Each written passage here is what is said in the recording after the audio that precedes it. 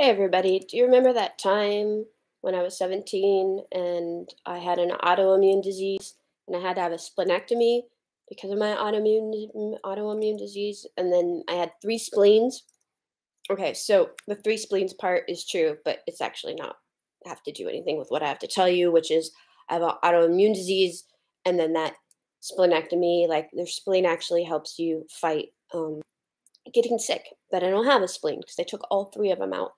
Um, and again, nobody ever said anything like, I wonder if the Santa Susana Field Lab has anything to do with the fact that you have three spleens, because this was when I was 17 and nobody was talking about the Santa Susana Field Lab at all back then. Anyhow, but without a spleen and with my autoimmune disease, I get sick really easy. So this is me being sick for almost 2 weeks straight, which is typically how I spend my winters sick. Nevertheless, we have work to do.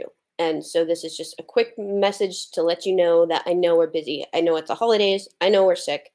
I know our government is in transition between the people we just elected, some going out, some coming in, but we need your help right now. I want to explain the PEIR, the Programmatic Environmental Impact Report. So this was, there's all these different documents that they have to do for a cleanup. A lot of them are called PEIS or EIS or PEIR, blah, blah, blah. Too many acronyms. But essentially what it is, it's kind of like the guidebook of how this cleanup is going to get done. And we have original agreements back in 2007 and 2010 that dictate how this cleanup can be done, right? These agreements said that they were going to be health protective.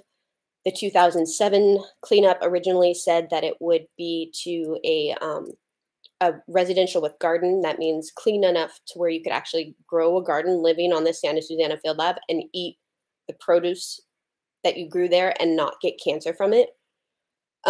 It's pretty radical cleanup. I mean, it's not even common, which it should be. It's America. We're capable of doing them. It's just they're expensive, so they're not often done.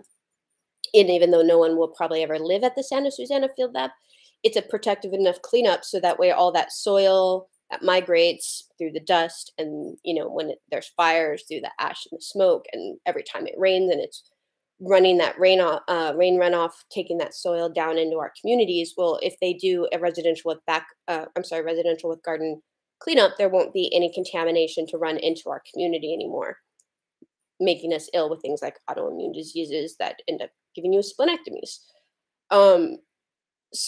So that was the 2007. The 2010 agreement, we often call it the AOC agreement on consent, is a background cleanup. Also, not commonly done in America. Background means that they clean up all the contamination, which just seems so obvious, right? Like if you spill radioactive waste all over the ground, you should clean up all that radioactive waste. If you spill toxic metals, or if toxic metals, actually, even things like iron and lead, they can, if they're burned, they can adhere to particles in the air and they can actually get airborne. I didn't know that until recently. So we have a lot of lead contamination. We have a lot of toxic chemicals called forever chemicals, all kinds of really gnarly, nasty chemicals up at the Santa Susana Field Lab, along with the toxic metals and with the radioactive waste, right? Because we know that for decades, the site was used for over 30,000 rocket engine tests. They did experimental radioactive work, and they also did a lot of experimental heavy metals work. So the 2010 agreement was to background, meaning that there's like this natural level of radiation that exists naturally. If you have a granite countertop, it might actually be slightly radioactive. If you have a fire alarm in your house, slightly radioactive, right? It's kind of outrageous, but these are really, really, really, really, really, really, really low levels of radiation. Naturally existing could even be a little bit more than that. And those are things where you hear about like radon. Sometimes there's natural uranium. These things that exist naturally are not as dangerous because they haven't been modified. And then once humans take them and modify them, the isotopes of these radioactive elements become very, very dangerous. Like we know with plutonium-239, which exists at the Santa Susana Field Lab, has a 24,000 year half-life. So every 24,000 years, half of it becomes a daughter product, which doesn't even mean that it's not dangerous. It just means that it's not as dangerous. It's the daughter product. It's still, I think Dr. Dodge from PSRLA once calculated that plutonium-239 has a 500,000 year danger life. So that's a really long time. All that to say is that a background cleanup is really important because it removes all that contamination, all the types, and it makes it so that way it goes to what is naturally existing, that background level. So whatever is background is natural. So anything that is man-made is removed and remediated and cleaned up and taken to licensed waste sites. Anything that is naturally existing stays, which sounds really fair, right? Apparently that's hard to do at some places to get that background reading, but that study's already been done. So the cleanup was supposed to happen in 2017 for the 2007 and the 2010. Both agreed that by 2017 they would be done with those really, really rigorous health protective cleanups. It's now 2022, almost 2023, and neither of those have happened. In fact, Boeing and the DTSC signed agreements earlier this year called the settlement agreement, which is like an erroneous legal term. It's not really a settlement agreement because a judge would have to rule.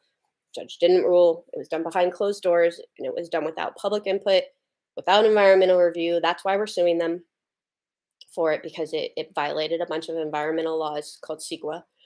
And so those cleanups didn't happen, and this new settlement agreement is going to leave almost all the contamination behind, all of Boeing's contamination.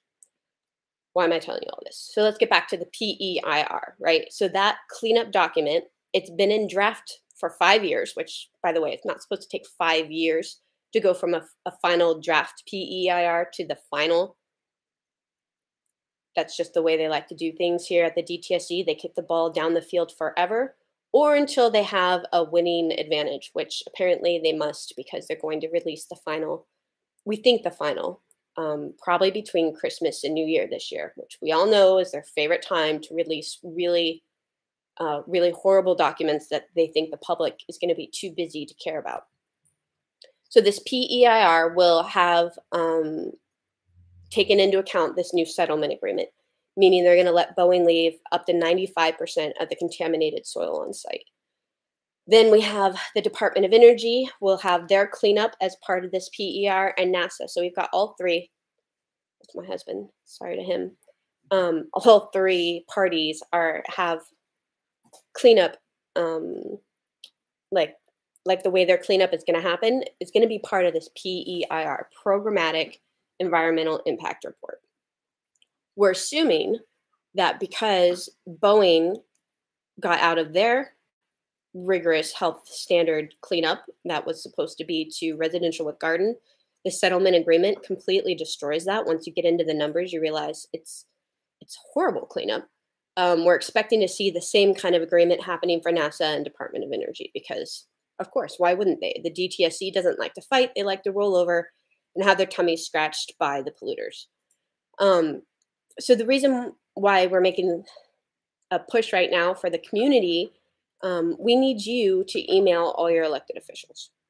Not all of them. Oops, I'm sorry. I have to pick up my kids here in a second. That's my reminder.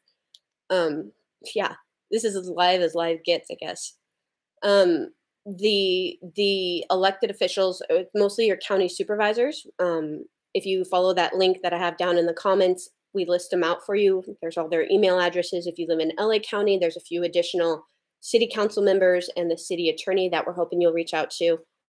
The email text is all there. You just need to fill in your name, fill in your city, and you know what you want to protect from the most rigorous cleanup. Because the city of LA, the county of LA, and the county of Ventura have already set up legal precedent for a lawsuit to happen if this PEIR comes out and it gets rid of those original cleanups, if it doesn't meet the background standard.